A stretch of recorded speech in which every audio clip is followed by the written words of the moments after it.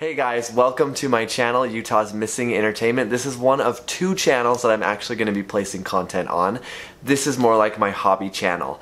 You've probably already noticed some of the ghost site films and interviews that are there, and I just wanted to give you a little bit of a sneak peek of what's coming on this channel.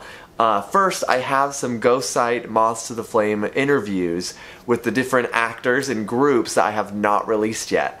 The second thing, though, that I really want to talk about is my new project, Quoth the Raven. I'm an English teacher, as people know, and as an English teacher, I love me some Edgar Allan Poe. Because of that, I've started a new project that is a 5-episode season in which you will get to see some of Edgar Allan Poe's stories come to life in a new way. This is not me just refilming short stories from Edgar Allan Poe. This is its own story placed in the modern day setting at a small place called Shadow Valley. You're going to see a lot of new characters that are not connected to the ghost site universe, but that are just as fun, just as colorful, and you're going to be able to see them deal with some pretty frightening enemies. Some of these enemies you will see from Quoth the Raven will be from Edgar Allan Poe's stories. I'm really excited for you to experience Quoth the Raven, and I just think it's going to be an awesome story. We have some great actors that were in Ghost Site, but that were in minor roles, now taking on huge roles, which I'm really excited about.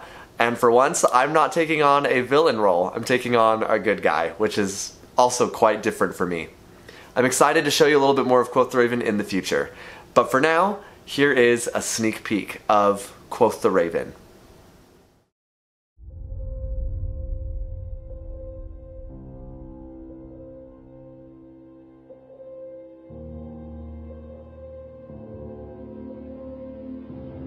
Hi, we're looking for Evelyn Edwards.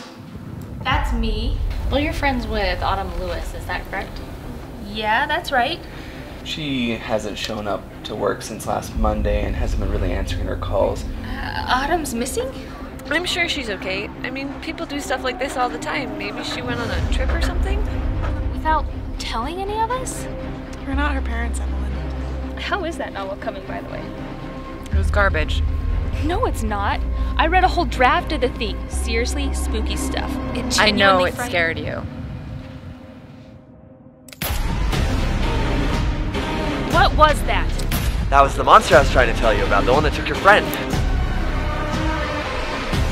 Why would we help you?